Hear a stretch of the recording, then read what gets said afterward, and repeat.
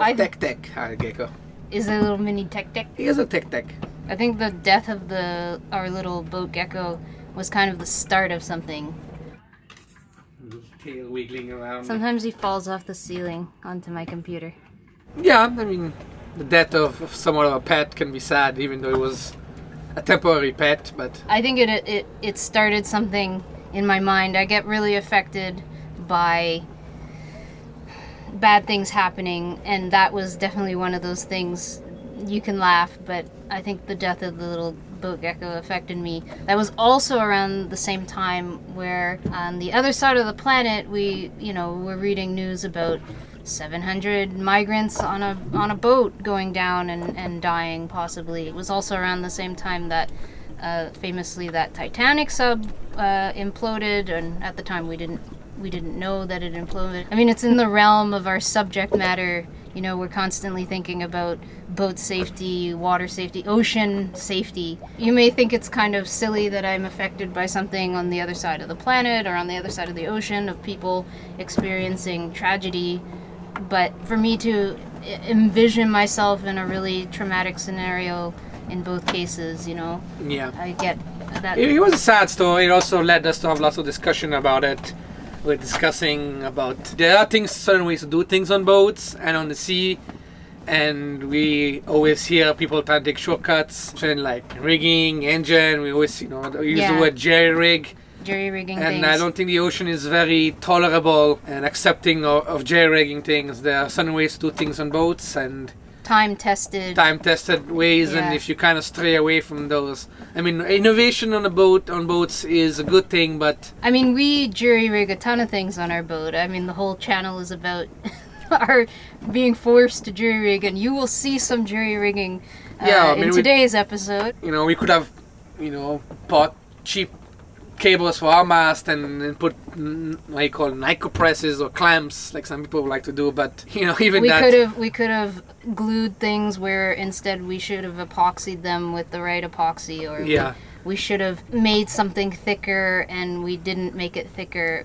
Our philosophy is to build as strong as possible in all cases, in all circumstances, as best as we can. And so I think a lot of this psychology was affecting me. And even then things go bad. Even when everything is perfect, shit goes bad. So imagine when you have all the resources at your fingertips, you should use all those resources. And when you don't have all those resources, you do the best as you possibly can.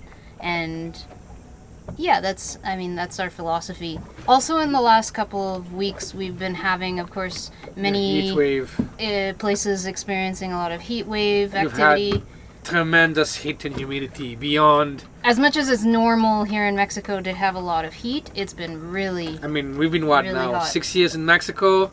We're in the Sea of Cortez, which is pretty hot, but this was a whole new level. I mean, yeah, we're experiencing. It's difficult to heat. breathe and get out of bed and do anything. Actually, yeah, it's. You sit in the shade and beg for it to go away. We were trying to go get water for our water tank and trying to go get drinkable water. We were just trekking around town and the fuel docks trying to get water, and I started to get what I thought were symptoms of heat stroke. And I really thought there was something wrong, I was think really a combination thirsty. of stress, too much caffeine. I think the strong tea and the cold Coke were too much caffeine for you. I didn't have any water. We didn't have a drop of water, drinking water, left on the boat, unfortunately, that morning. And I really thought there was something wrong with me. I was having heart palpitations. I felt like I was going to pass out. My chest was like scrunching in, my stomach. I felt like I was having a heart attack. And luckily on the island here, the doctors and the nurses at the ER took a look at me, and there was absolutely nothing wrong. I wasn't experiencing heat stroke or a heart attack or anything like that. And I was having a panic attack, apparently. Yeah, it was the culmination of all these things together. When anchored here, you must be prepared at all times to receive at least 35 plus knots of wind. What do you know, another storm. Squalls rolled through the anchorage daily.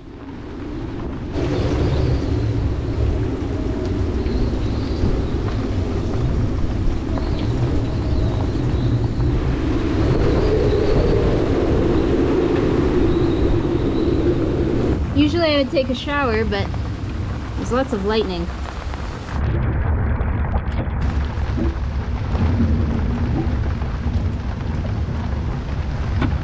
On a completely different note, but relating to the rest of this video, we've always had trouble with self-steering on all the boats we've been on.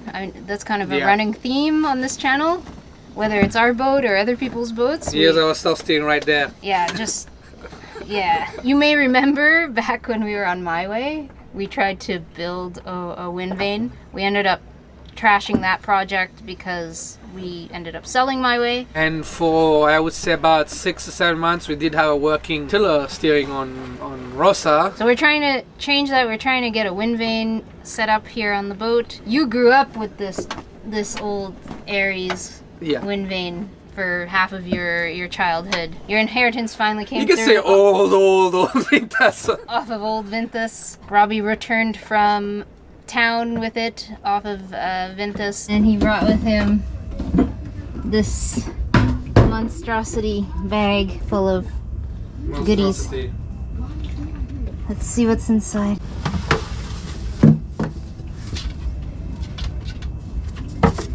Vane. This is the bottom. That much I know. Really heavy. So we can't see the crack. It's just, this has been fiberglassed, and then you can see this one has a crack here on this side. You can see a crack there. Okay, I see. Basically deal with both sides.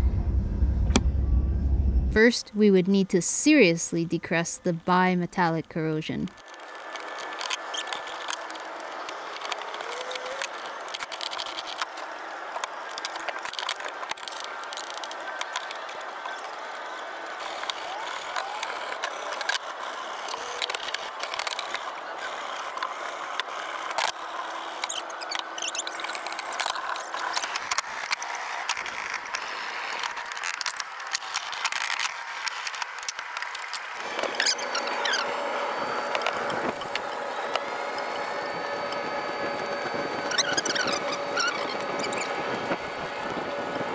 It's a very beautiful cloudy sunset, but I've been wondering all afternoon if it's gonna hit us. Big anvil-shaped cloud. To mount the wind vane on the transom, we would need 2 long enough pipes of the correct diameter.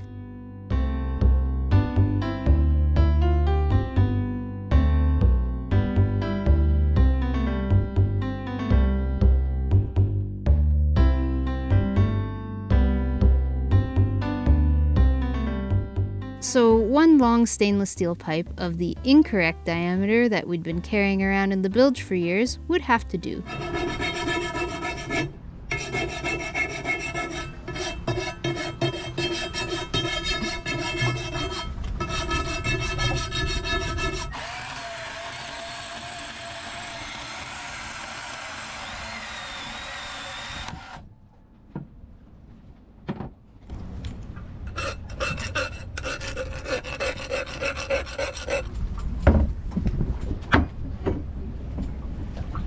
Plastic cap right here.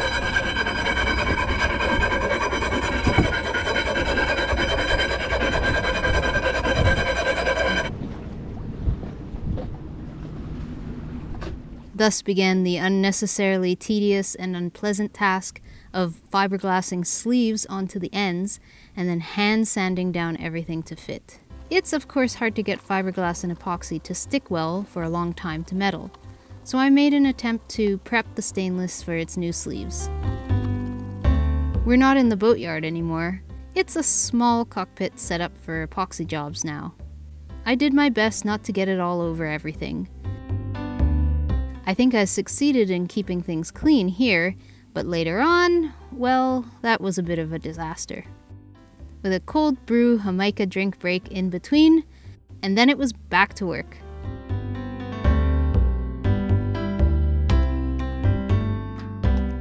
The following day.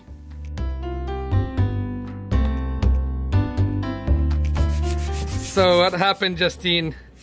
Too much? Too much fiberglass. Too much fiberglass? We were worried it wasn't gonna fit, and now... Overdid it a bit. Yeah, overdid it a bit, huh? Although I measured the amount of fiberglass needed with the caliper, I ended up making the fiberglass and epoxy much too thick. Yeah, I think we're gonna take those things to shore. I think once you get the first one in, I think I'm gonna make you stop. And sanding down those 9 extra millimeters was more frustrating than sanding down the entire bottom of my hull, I think. Oh yeah, she loves when Papi's hand is there and falls asleep on Papi's hand. Oh yeah, Papi. Justin's busy. We got all the pizza, solar ovens going. We made us some caramelized onion and tomato focaccia. Not yet ready. We had to get all the moving parts of the Aries to budge somehow. We started with plain old oil to try and loosen up the moving parts, but they remained pretty stiff. Freeing the big central pin seemed key to servicing both the top and the bottom bits without having to disassemble everything and risk cracking the frame some more. Get rid of this pin. Then what? Then I might be able to like lift this. You can. This will come out of the way, and I'll be able to push the shaft out. That means I can really clean the inside well. Silicone spray helped to loosen up the pin.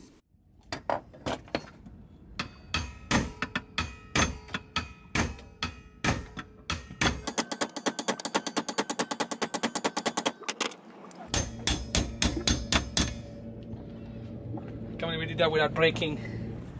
The question is, why is it not popping off? Because I don't think it's gonna come out from the top with the thing in the way. The bottom leg was the part that needed to move most freely and smoothly, but it was also the part that was the most stuck.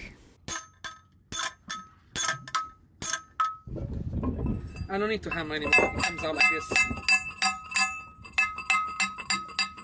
This stainless steel bar within an aluminum tube separated by Teflon bushings were all stuck together extremely well. And that was supposed to be smooth.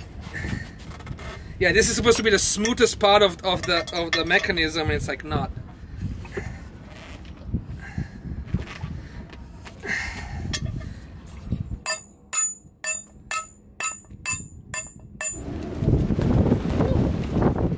Okay, let's put the camera away. It was time for the daily afternoon squall.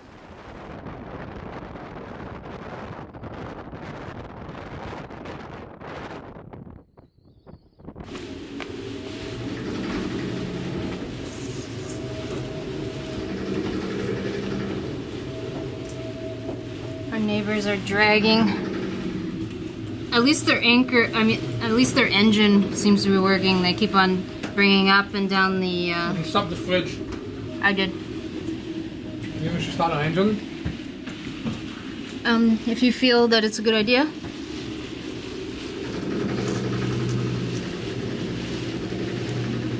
Maybe if they're dragging a lot, we should start the engine.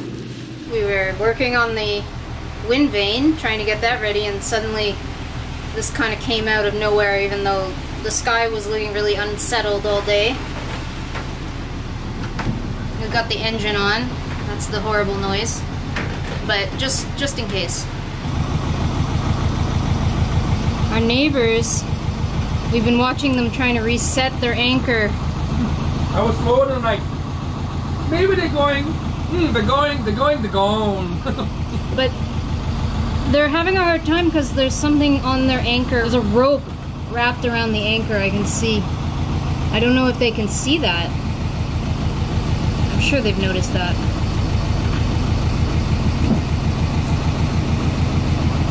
They're not even trying to re-anchor. Yeah, they're just motoring face into it for the time being. And then behind my back, somehow Robbie got the bar out. So well, we have this, which is nice and clean. The Teflon sleeves are fine. And I just put back the gearage on with the, what do you call them, expanding pins in. It had some Allen things, but originally some Allen damaged. keys. But I'm almost wondering if we should just drill and tap some new. Drill and just put one bolt. He wanted to drill out these holes wider to add lubrication in the future. Oh yeah, maximum lubrication available now.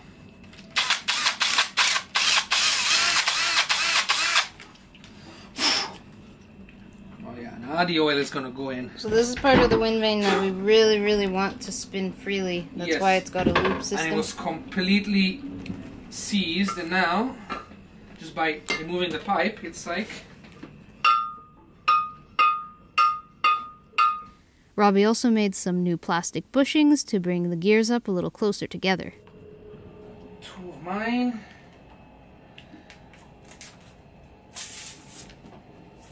It was just a matter of puzzle piecing everything back together.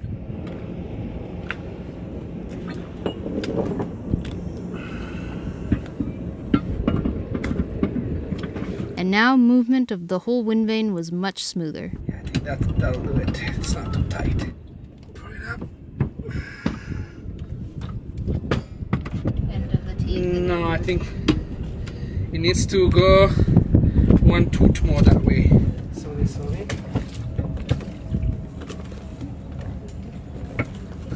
Of course, we used a little grease to get everything fitting smoothly back together.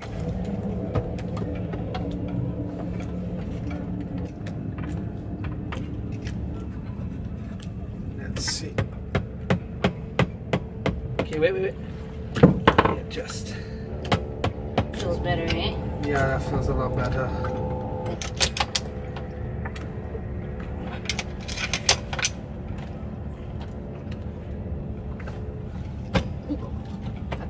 It's okay.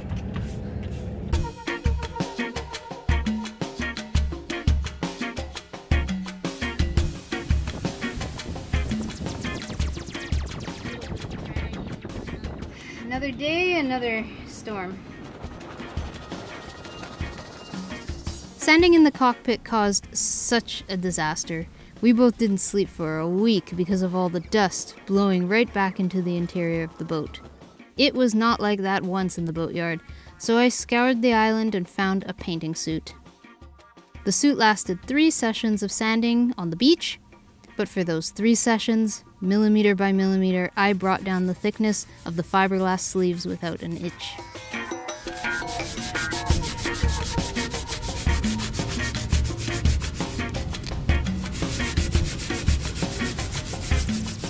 Soon after the suit split, starting in the crotch of course, and I was on my own using basic sailing know-how to keep strictly upwind of the dust.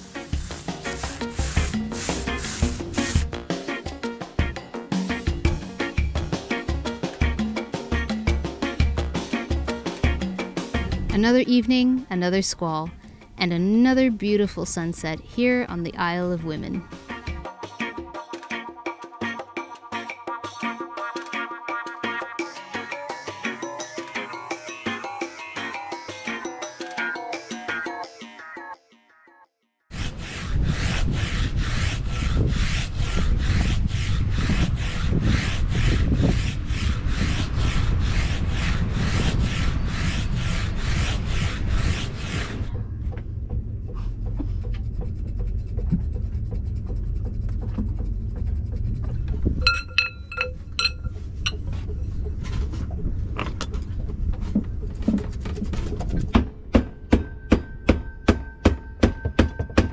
These are going to be permanently glassed on, as they're going to become one with fiberglass because they're cracking. This is cracking so bad. This entire structure would need to be just recast. We've seen one YouTube channel kind of recasting a part of it. I've seen that guy doing. Did this just grow, this crack here as well? This one has a crack basically going inside. This thing is almost completely separated from both sides. This has to be fiberglass around here. And I don't know how we're going to fiberglass this and this together. It'll be interesting to fiberglass. I don't know how we're going to. We really want to head to Florida. And actually the wind vane is one of those things supposed to help us to get to Florida. But we've been struggling with the idea of heading to Florida because it's a very particular year when it comes to hurricanes. We have the El Nino who moved east along the Pacific Ocean, which technically means, which is good for us, which means the hurricanes are supposedly going to be few and far apart because of that. But on the other hand, it's been the hottest year on the planet. So what fuels a hurricane is the warmth of the water. And this year being the hottest on the planet for the last month, the water in the Atlantic has been at record high levels. So what experts are saying is that because of El Nino, there's a much lower chance of getting a hurricane this year. But if we do get one, it's gonna be a monster. So it's not that things I like to hear. I'd have more smaller ones that are more manageable than getting a Category 5 or a so-called 6, which doesn't exist. Yeah. But like Irma, which destroyed the St. Martin where my family lives, and I still hear stories about it. And when they're supercharged and very strong, they tend to head north to Florida. Yeah. So we've kind of been delaying a Florida run. Not sure if we want to go put ourselves in the middle of a path of a super hurricane if and when happens.